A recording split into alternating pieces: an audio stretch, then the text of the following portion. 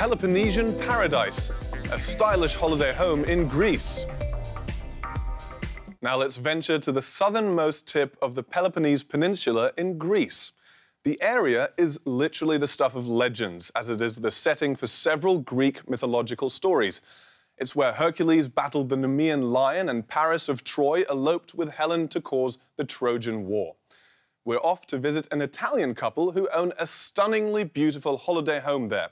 They take little breaks there several times a year, but I'm not sure why they ever leave.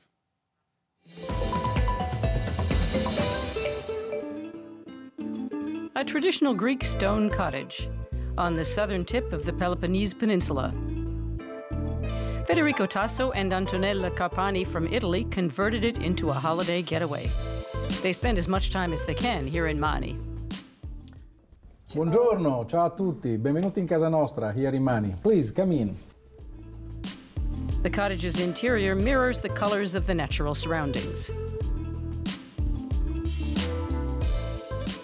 About the colors and the choice of the colors, this has been very easy because we are so much in love with Mani and so close to the sea, as you can see outside, that the concept was to capture these colors and to capture the blue of the sea inside the house.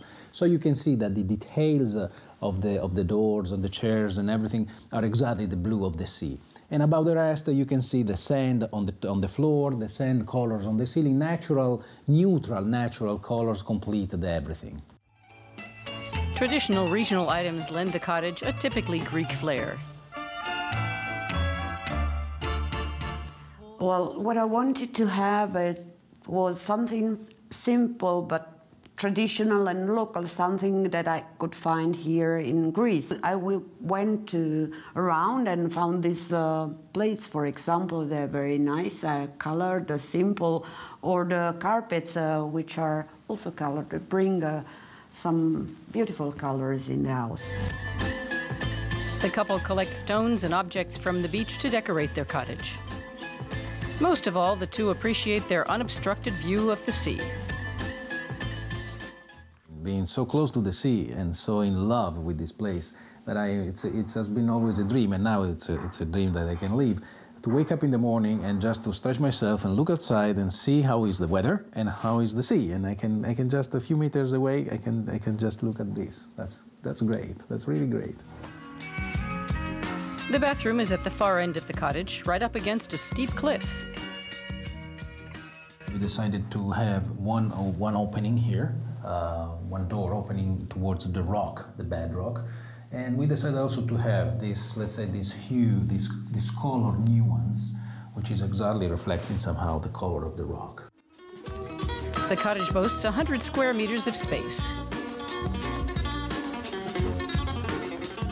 You can see the canapé or the sofa has been made in bricks, so from the same structure of the rest of the house, and just laid some mattresses on top of it. And you can see also here is a functional way to have some closet. The living room and kitchen merge together. Instead of doors, there are curtains. The couple wanted to add an annex to the cottage, but local authorities initially prohibited it. They wanted to preserve the traditional scenery.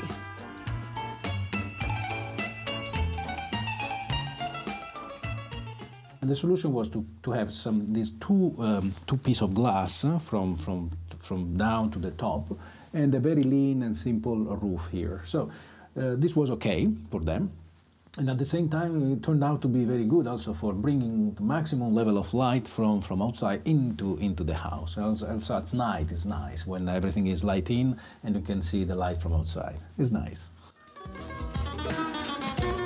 Old and new elements seamlessly blend into each other. So the house, both houses are made of stones, local old stones, and were visible also from inside. So we decided to have a white, for the purpose of light, to have white interior walls, including this one that is covered in the stones with a little bit of texture, and leaving these two pieces as a sort of a quotation of what was the stone visible from inside, still enjoyable for your looking. The cottage exterior and interior harmonize. The chairs reflect the structure of the reef roof, and the patio picks up the color of the surroundings. The perfect holiday getaway, not least because of its stunning location.